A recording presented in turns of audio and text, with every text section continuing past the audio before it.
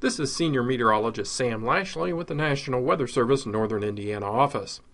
This is going to be a short video presentation looking at the upcoming 2018 and 19 winter, as well as a local historical perspective based on previous winters. We are currently in an El Nino watch status. This is expected to become an advisory as we go through the winter, but essentially it means that currently we expect a 70 to 75% chance that El Nino will form this winter, and we think it will be at the top of a weak category for El Ninos near the low-end moderate range. The Climate Prediction Center currently indicates for December through February that there are nearly equal chances for temperatures and precipitation to fall into the above normal, below normal, or near normal categories. Now, as you stop laughing at that and saying, well, anybody can forecast that, we're going to talk about what that actually means and hopefully show you the uncertainties there are in forecasting for the long range and why that actually means something statistically. The latest long-range models for the next 3 months do favor above normal temperatures and normal to below normal precipitation for this period. However, since 1950, looking at previous weak El Nino events, and there have been 9 of them, they've produced on average below normal temperatures and near to slightly below normal precipitation. So there's some of that discrepancy that's creeping into the forecast that leads to that equal chances for temperatures and precipitation, and we'll talk more about that coming up. It's important to remember that below normal precipitation does not mean below normal snowfall. I'll remind you of a couple winters in the 70s, 1976-77 and 77-78. I think we all remember those winters well. Big blizzards, very cold temperatures, a lot of snow, but temperatures were well below normal and precipitation was below normal in most of those winters. So there is no skill in predicting snowfall. There's just too many variables there. It can be measured differently. Just a few degrees or a few hundredths of an inch of liquid can make all the difference in the world. So we really focus on temperatures and precipitation when forecasting on the seasonal timescale. The official National Winter Outlook from the Climate Prediction Center shows basically equal chances for those categories across most of our area. The exception being in the north there, where we're just slightly into the above normal favored range, and we're going to show those percentages and show why they're not very high. Similar for precipitation, the equal chances except in the far north, and when we downscale this map locally, this helps explain it a little bit more. So for 4 cities across our area, the top row of pie charts here shows the probabilities that temperatures will fall into those 3 categories. The bottom row, similar for precipitation. So as you can see at South Bend and Benton Harbor, the percentage for above normal is just 34%. That's just really not enough to sway us to think it's going to be warmer than normal because of that slightly higher percentage. But you have to draw the line somewhere, so to speak. So for all intents and purposes, equal chances across the area for those temperatures to be in those 3 categories. Very similar for precipitation, but just slightly higher percentages there in the below normal category, 35 to 36% across the north. And we actually, based on some previous El Ninos, will show we think that actually has a better chance of occurring over this coming winter. So there is no strong signal in what we look at for forecasting on a seasonal timescale. That's the main reason why these percentages are all in the similar categories. There's nothing to really hang our hat on. So we want to kind of look at what will be driving our winter.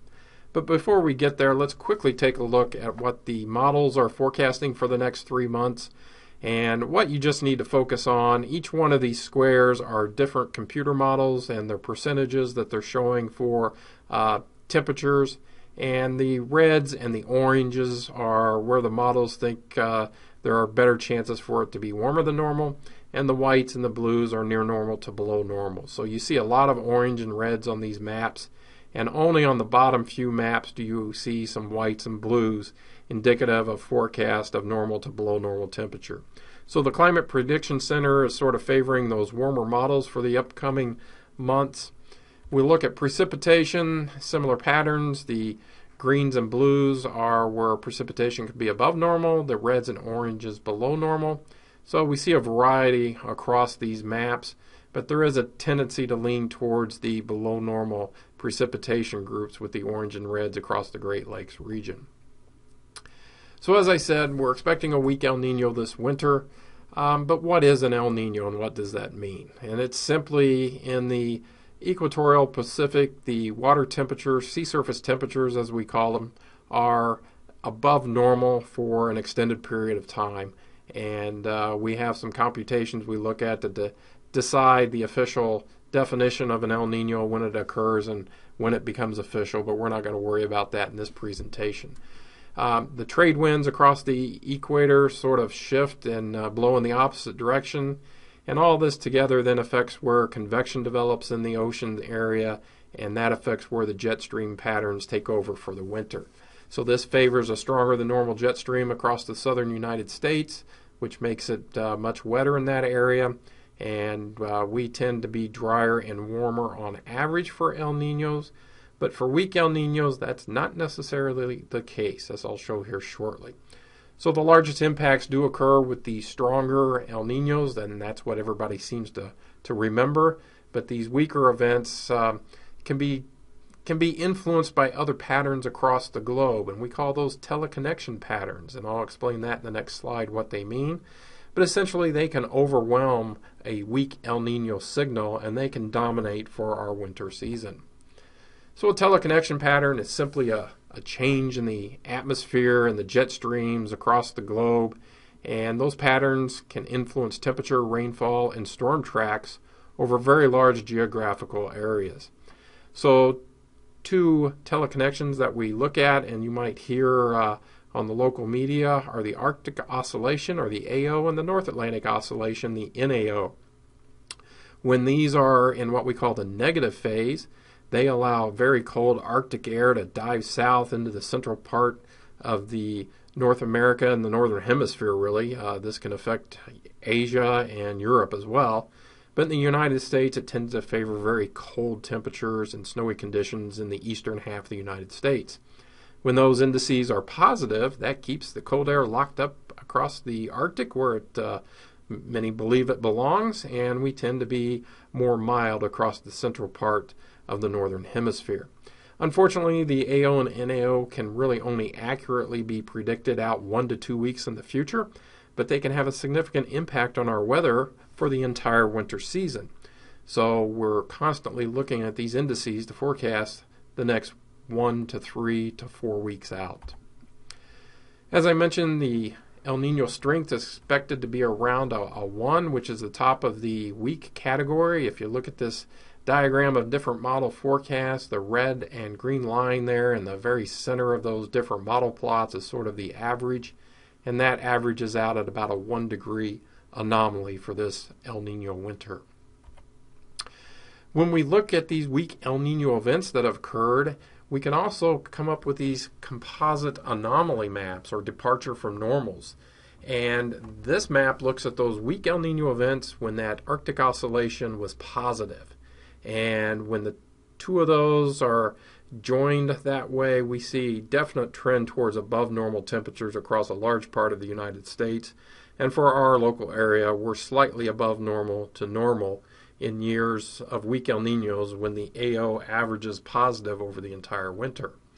On the flip side, when that AO becomes negative, the entire eastern half of the United States tends to be cold and quite cold, with significant Arctic intrusions of air down across the United States. This was the case in 1976-77 and 77-78 that led to the very cold winter and the big blizzards across the eastern part of the United States. For precipitation during those positive AO events, we tend to get more moisture because the atmosphere is warmer, it can hold more, we get more rainfall events, so precipitation trends above normal. Again, on the flip side, with the negative AO, we're colder, there's less moisture to work with, so precipitation on average trends below normal.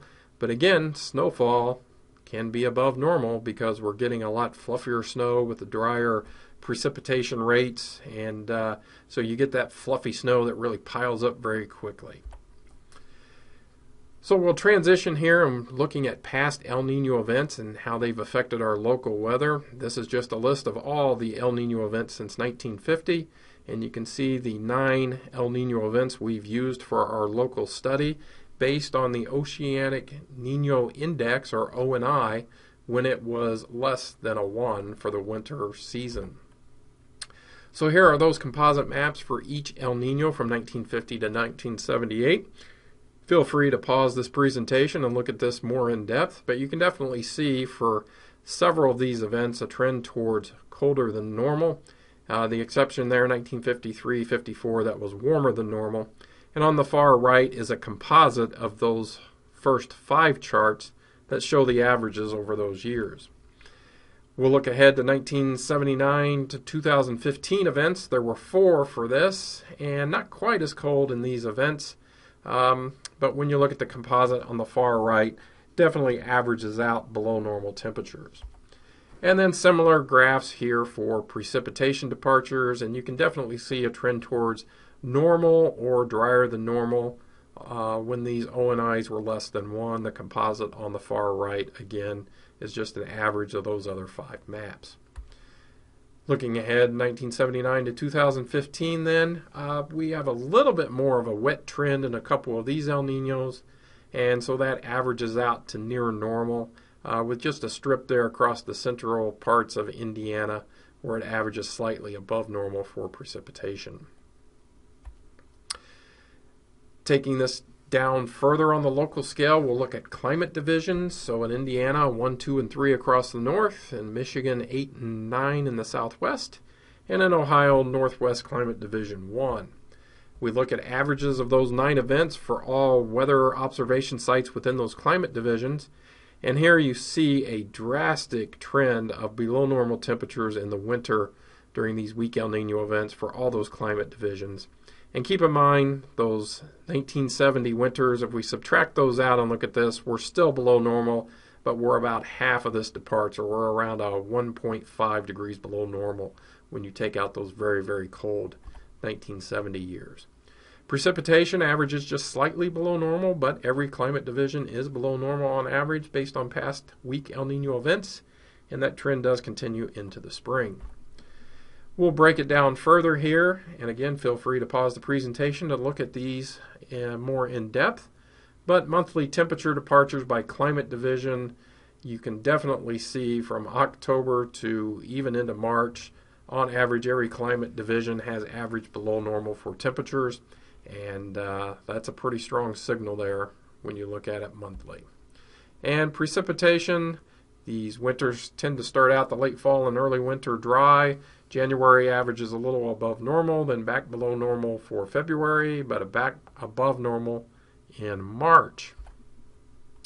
And then just for interesting tidbits here, we go ahead and look at snowfall, reminding you there is no skill in correlation, but we do see a trend of above normal snowfall in these events, especially in January and February, despite the below normal precipitation at times. So again, just reinforces that you can get above normal snowfall with below normal precipitation. Taking it further here, we look at event by event for those snowfall, and you really see prior to 1980 a lot of snowfall departures above normal, and then after 1980 still above normal, but not to the extent that we were early on in the 70s. So putting this all together for our local outlook and thoughts, we expect alternating periods of warm and cold weather through the winter. When that AO and NAO are positive, we're going to trend warmer with higher chances for rainfall more than likely. And when they're negative, we'll become very cold with higher chances for snowfall more than likely. Based on these weak and even moderate El Nino analogs, we think locally there's a little better chance for this winter to see below normal temperatures and below normal precipitation. However, as I mentioned several times, this could lead to above normal snowfall despite the below normal precipitation. There have been several weak El Nino winters since 1950 that have produced significant snowfall, especially in January and February. We've seen very, very big events, high snowfall amounts.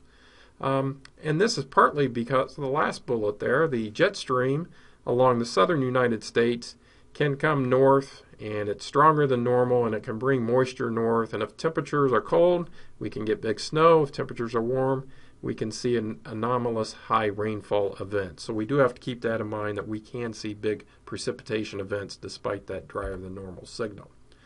So once again, in summary, El Nino is expected. Officially, Climate Prediction Center basically has equal chances for temperatures and precipitation. Hopefully you've seen the difference between the models and what we've seen in the past, and by no means is the past an indication of a future forecast, but it is something that puts things into perspective for us, and we like to use those analogs. So we appreciate you taking the time to listen to this forecast and outlook for the winter season. We hope you have a safe and enjoyable winter season, and we'll look for you in the spring.